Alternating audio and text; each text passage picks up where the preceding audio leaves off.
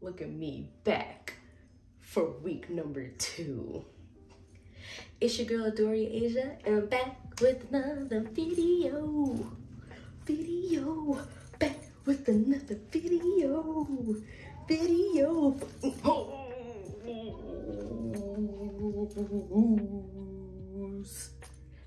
It's your girl Dory Asia, and I'm back with another video for you hoes.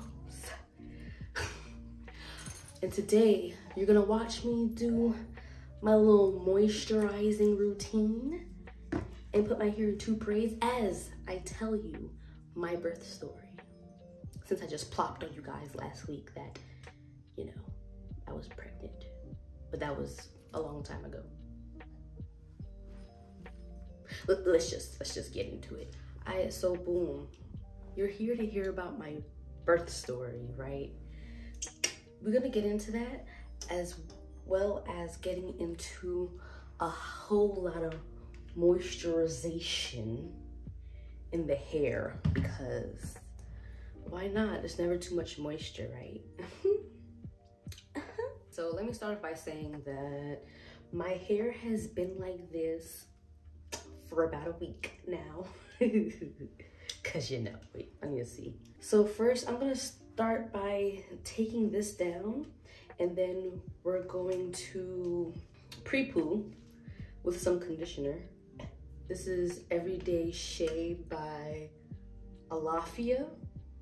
I think that's how you say it. But yeah, Everyday Shea by Alafia.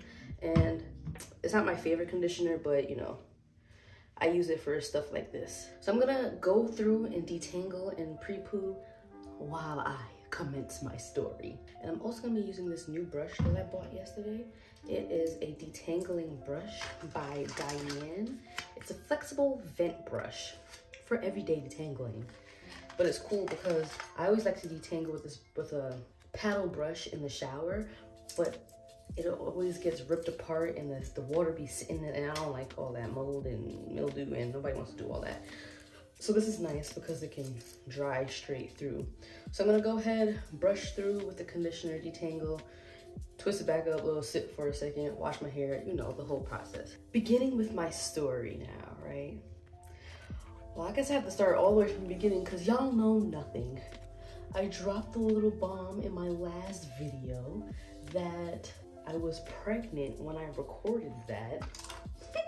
I think like 7 months pregnant. Due date was August 16th. My beautiful son was born on August 13th.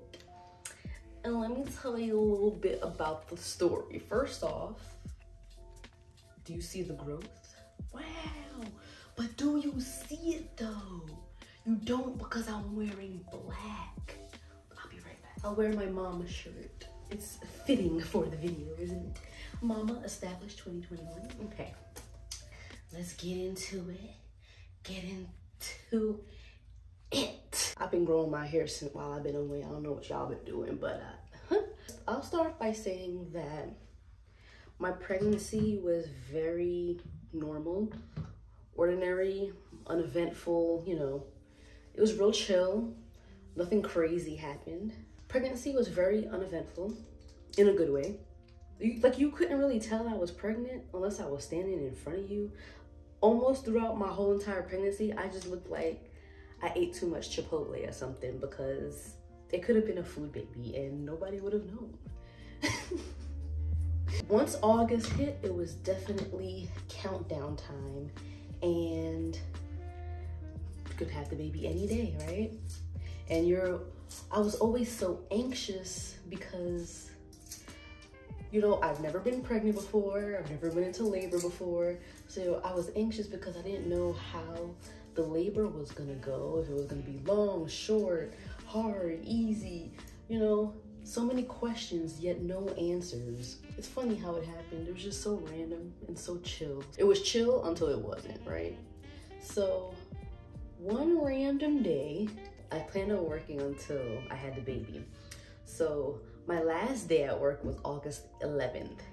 I get home August 11th, you know, we do our nightly routine, blah, blah, blah. And it is around 12:45. So it was around 12:45 or so.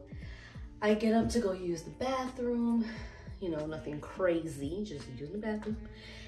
I'm finished using the bathroom. I get up to go wash my hands. And when I get up, put my pants up and everything, I feel a little trickle. I'm just like, who did that? Because it wasn't me. Okay, I was like, did I like not get all of it out when I sat down just now? So I was like, let me try to pee again and see what happens. So I sat down and it was another little trickle, but I didn't know if I did it voluntarily or not, and I couldn't tell, you know, which hole it came out of. So with that being said, after I trickled and didn't know where it came from, I was like, let me get some pads just in case, right?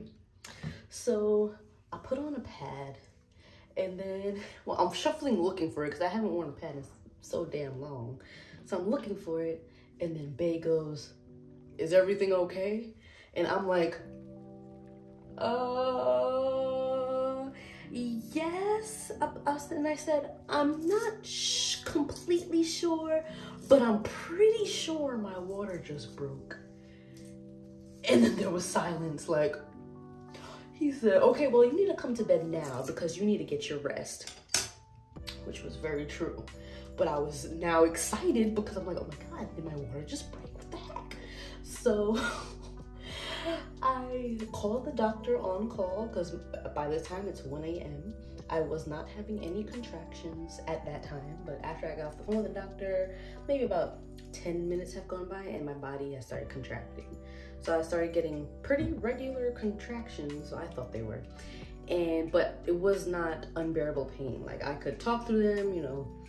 It wasn't crazy. It didn't get crazy yet, right? After I started having contractions, I called the doctor back and let her know that I was having contractions. So she was like, all right, so since your water broke, we would definitely like to have the baby within 24 hours to reduce the risk of any infection, because that protects the baby, right? So she was like, give it about 6 hours, and in about 6 hours, you can head to the hospital if nothing crazy happens before then. So I was like, all right, cool. That puts me at about 7:30 a.m. So I'm like, all right, let me go get some sleep, blah, blah, blah, whatever.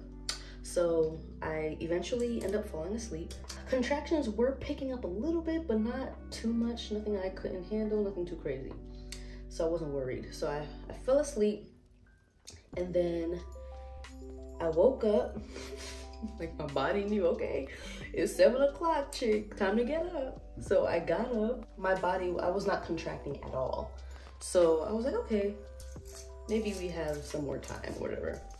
But they said they wanted to have the baby within 24 hours since my water broke. So that's always something that I'm thinking about, right? So I'm like, all right, so we're gonna get ready to go to the hospital. My hospital bag was like halfway packed. I just need to add like a few more things to it. And I was like, okay, let me go eat some breakfast because I ain't trying to be hungry or whatever. So I go downstairs. Bae's still sleeping. I let him sleep. I'm like, I'm about to go have some breakfast. I go and make me a little cream cheese bagel with some turkey sausage. Don't judge. That was my last breakfast I had before becoming a mother.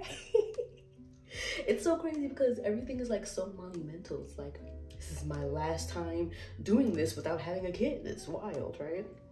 So I go downstairs, make my breakfast. You know, I finish packing for both me and Bae for the hospital.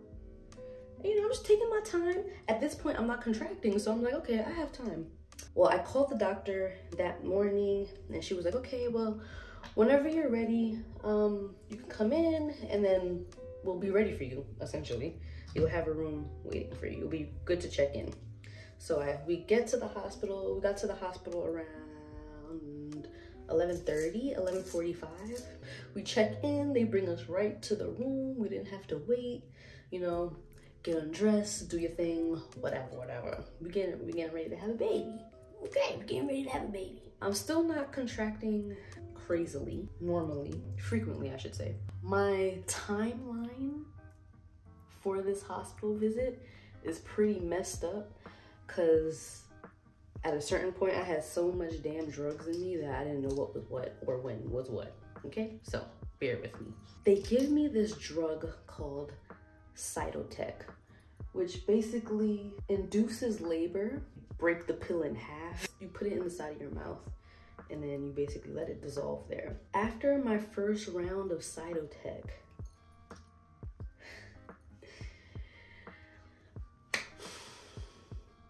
if I wasn't having contractions before, I was definitely having contractions now. And when I tell you the pain, I don't know what time they gave me this Cytotec. I think it was later into the afternoon, because they gave my body a while.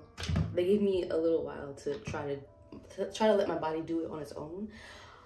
But after they gave me that Cytotec, oh buddy, it was on and popping, okay? I was trying to stay away from an epidural, mainly because I was afraid of it, because it's a needle going into your spine, and I was like, I'm not trying to be paralyzed. I'm trying to be able to walk out of here.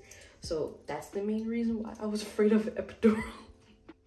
But I was not against it at all, okay? After they gave me the first dose of Cytotec, pain was getting crazy. The contractions were going crazy. So I was like, I need something, right? I was trying to hold off on the epidural, but I was like, I need something. So they offered me a pain medication that they put in my IV. I already had the IV in my hand. So I was like, okay, whatever, let's try that.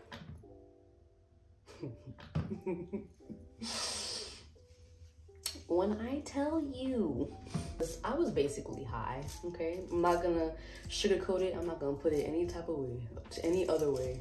I was high. And I could still feel the contractions, but that pain medication in particular just took the edge off, right? Like I could still move, I could feel it, but it ain't hurt that bad, you know? So it made the pain bearable, but I was also incoherent, which was a con for me because I basically just lost time. If I'm blessed to do this again, I would skip that part only because I would like to be alert, coherent, awake, and you know what's going on, right? Then they gave me the second dose of Cytotec. Buddy, after that second dose of Cytotec, that pain medication they gave me in my IV was doing absolutely nothing. Zero, zip, zilch. It was doing nothing for me. And then by that time, I was only 3.5, 4 centimeters dilated. And I was like, I still got 6 centimeters to go?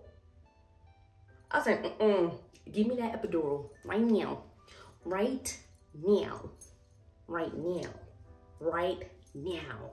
They gave me the epidural, and it actually wasn't that bad because what I didn't know is that they numb the area before they stick the needle inside. So the part that only hurt the most was when they were numbing me. And it was like a kind of like a burning sensation when the anesthetic goes inside of you. But they numbed the area first. And I'm hunched over like this, I'm holding on to a pillow. They numb the area, and then they go ahead and they're like, you need to stay very still. If you feel it, and mind you, contractions are still happening.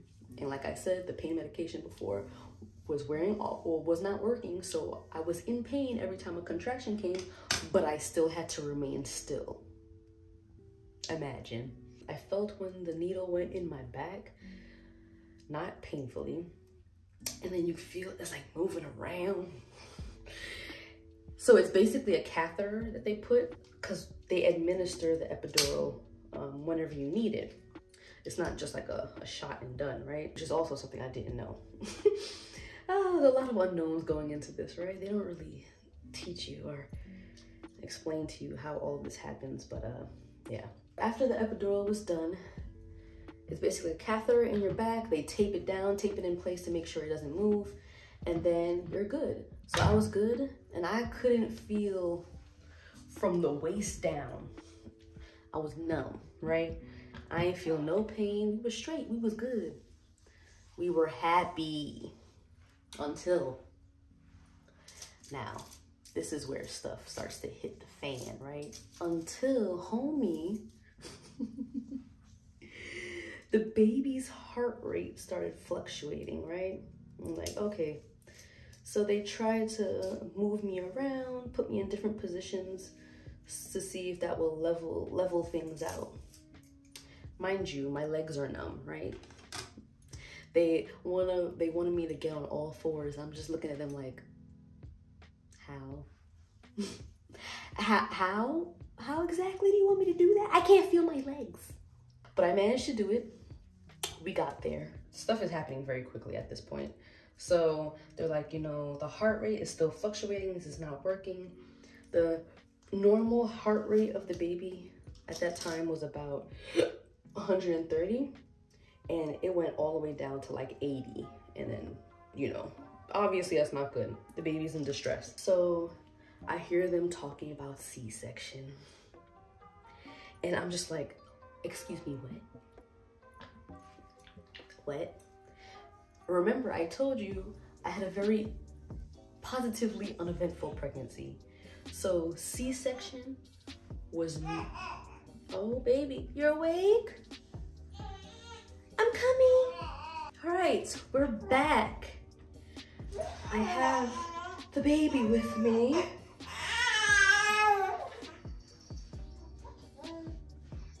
So we're back. Well, I'm back. Well, we're back. See, that's another thing with having a baby. It's no longer I. It's always we now. We are doing something. I went in the shower, I washed it out, and now we're going to pop. And now we're gonna put this Shea Moisture Hydrate and Repair protein treatment, okay, in our hair. So C-section was the last thing on my radar, okay? I was not looking for C-sections and C-section was not looking for me, okay? We were not looking for each other. However, we ended up meeting on that day. While that was happening, Bae was taking a little nap. I looked over to the left and he was sleeping, right? So I was like, you gotta get up right now, right now. By this time, we've been in the hospital for at least 12 hours. So it was roughly around maybe 11:45, 11:50 at night when all of this is happening, right? Well, it gradually happened up until this point, but when starts hitting the fan and they start talking about C-sections around this time. So they're like, okay, we're gonna get the, you know, we're gonna get the room ready just in case we have to do it and blah, blah, blah, whatever. And whole time, one of the nurses is like, you're gonna be okay, because mind, like I said, I'm crying. You're gonna be okay, blah, blah, blah. So I look over, I'm like, babe, you need to wake up. He wakes up, and he wakes up to like 5 people in the room around me with an oxygen mask on. Mind you, I've never had an oxygen mask on in my life. That was interesting. And he's like, what in the world happened? Like, what's going on right now? So I can only imagine it was probably pretty scary for him to see as well. But so that happened, right? He's awake now, and now they're basically prepping me for surgery. So they go from saying, yeah, we might have to do a C-section to, yeah, we're gonna go ahead and do that right now. They wanted to do it then before it was too late. Wanted to make sure mom and baby were happy and healthy. And that's always the goal, right? No matter what we plan, the goal is always for happy and healthy mom and baby, right? Okay. They roll me into the OR. All this is happening real quick. Now they start pumping me with the anesthesia, so I'm completely numb because they're about to cut me open, right? Mind you, before major surgery, I don't know if any of y'all had surgery before, just in general, but when you get anesthesia, you're not supposed to eat, right? At least 8 hours before your procedure.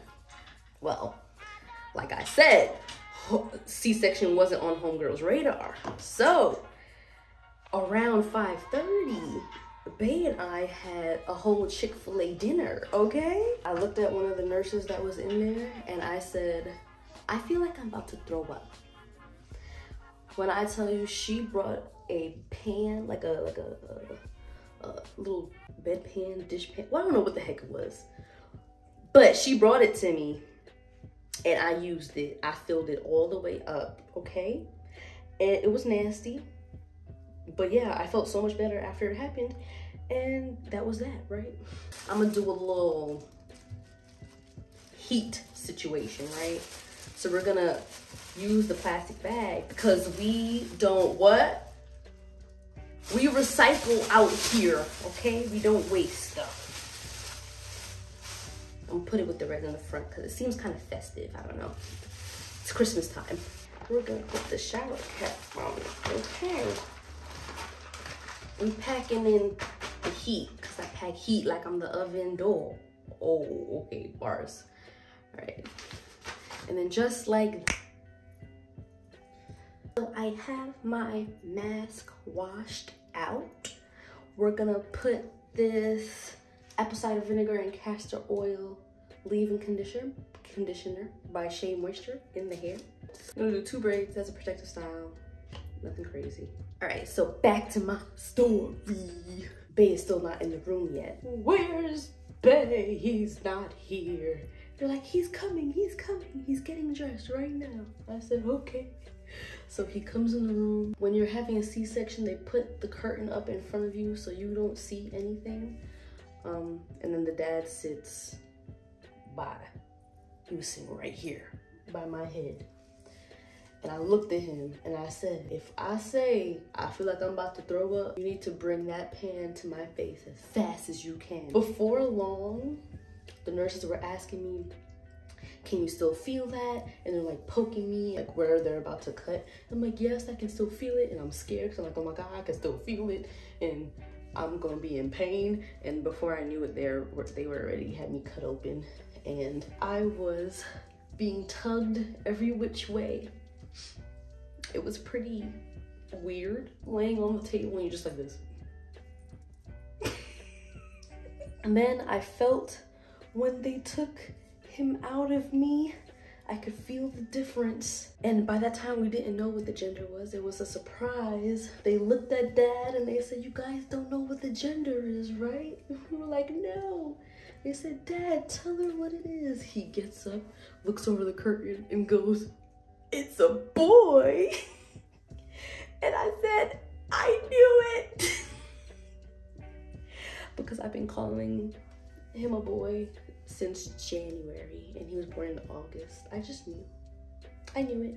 All right, so we got one side down or whatever. And then we gotta do the other side. But back to my story, even though that was kind of like the end of the story. And just like that, we finished. So that was my birth story, labor and delivery, all the way up until my little precious bundle of joy was born. And then this is my protective style that I did that I'll probably have in my hair for a few days because all I've really been doing is just going to the gym, staying at home. So I needed to have something that is low maintenance, but still looks decent, you know? Thanks for watching my video. You can leave a like, subscribe, watch the next video. You know, do your thing, do your thing. Leave a comment, let me know what you want me to talk about, what hairstyle you want to see, you know, all those things. Thank you. Bye.